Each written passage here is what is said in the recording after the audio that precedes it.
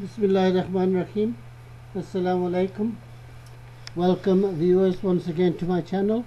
If you are existing subscribers, you are most welcome. If you are new to the channel, you are also most welcome.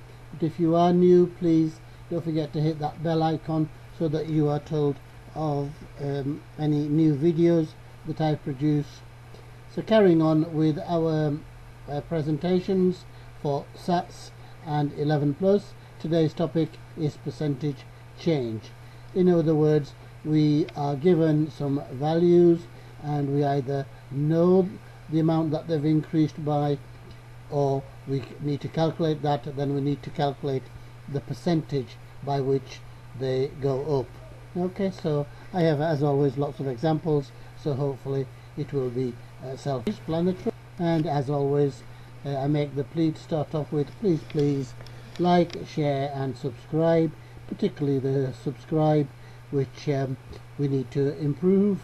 Please help in whatever way you can by telling friends, family, etc., so that we can improve the subscription rate. I am most grateful for those that have subscribed and do help, but we need to increase it even more, please. Okay, as always, I have a starter, and here you need to write a fraction, write this information as a fraction and then convert it into a percentage. So if you look at the first one, you need to look at the two units and see how they are written as a fraction. So 15 minutes as a fraction of an hour is 15 over 60. We simplify that, which is a quarter, and we just multiply that by 100 to get the answer 25%. So I'll leave this up for 5 seconds so that you have a chance to write things down, or do the questions now if you like, and then we'll move on.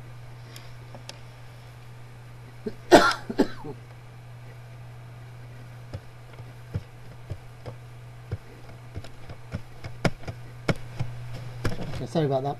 So here are the answers to the 5 starter questions.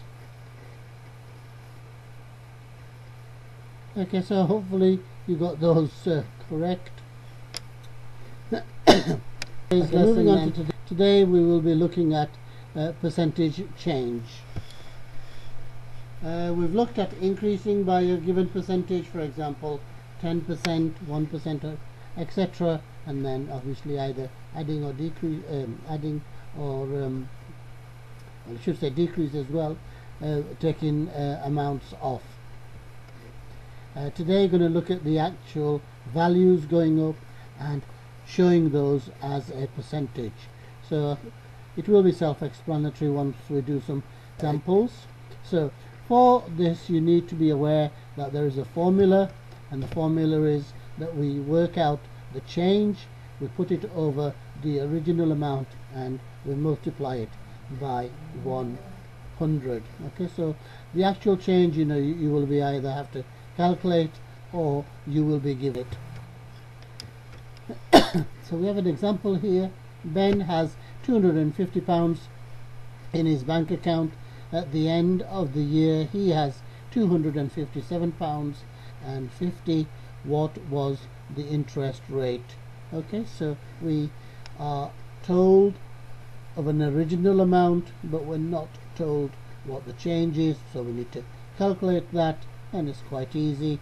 It's 257.50, take away 250, because that is the amount by which it increased, and we simply put it into the formula, and the answer we should get is 3%. So you need to be comfortable with figures and work them out without a calculator. So I keep emphasizing, you are not allowed to use a calculator in the SATs or the 11 plus. Okay, so we'll be doing quite a number of examples. So in this example, there are 9,000 ants living in an ant hill. After 1 year, this number has gone up to 11,000, so we need to show the increase as a percentage. Once again, we work out the actual change, which is 11,000 take away 9,000, which of course is 2,000, and the original amount was 9,000, and we just simply put that into the formula, and the answer we should get is 22.2 to 1 decimal place. Okay, you will be told to what level of accuracy you have to calculate, although in percentages very often it is a whole amount, but here we're calculating to 1 decimal place. Okay, so I'm going to pause this one for 5 seconds, and we do need to read the question carefully because the information is given in a different way. Just think about whether the calculation has been done and which figure is missing.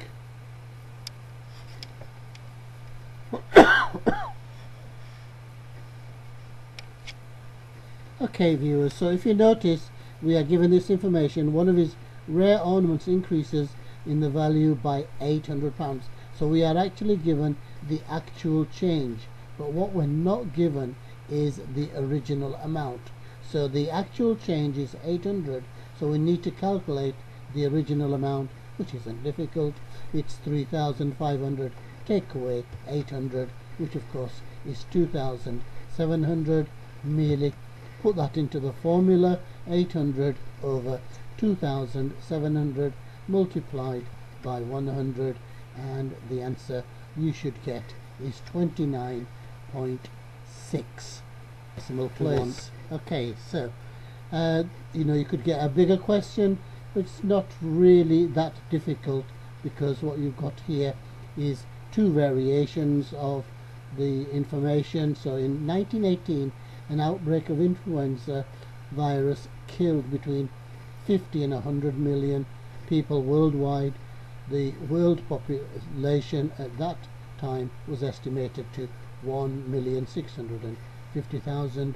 You have to use both values to show the range of percentages. So we just merely put it into the formula. We're given the changes really, so it's not difficult. So the actual change was 50 million, to and the population was 1.65 billion. Okay, and the answer you should get there is 3.03%. And on the other side, the estimate was 100,000, and we have an original figure. And just looking at putting that into the formula, and we get the answer 6.06%. So I guess in those you know, bearing in mind the year, was quite a big variation, double. So unfortunately, just like in today's epidemic, a big loss of life. 6%, well, 3% is a lot, and 6% is also a lot. So you could get questions like this. Okay, viewers, so that brings us to the end of another session. I do hope I haven't gone through it quickly. Please tell me in the comments section about the the figures and the way that they are presented. So I'm afraid I will be I'm not going to be changing the format PowerPoint. It's just the accuracy of them. I think I've been accurate so far, but please do tell me if I'm not accurate. Okay, so as always, I've written 5 questions for you guys to try. So I'll leave this slide up for 5 seconds so that you get a chance to stop the videos, and then I will reveal the answers. Then I think we all know what we're going to do after that. It is summarizing and then bid you farewell until the next video.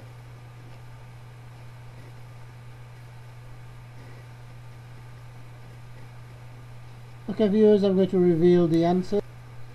Those are the answers to the 5 questions that I set. Again, pause for a few seconds.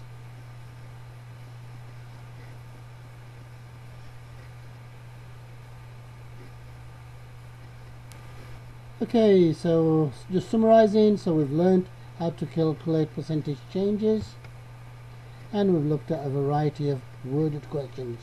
So that is what you will get in the SATs and 11 plus, and we've seen where this can be used in real life as well, which was the statistics for the influenza epidemic. Okay, thank you very much for watching, everybody. Please like, share and subscribe to the channel as much as you can, and hopefully I can improve my videos.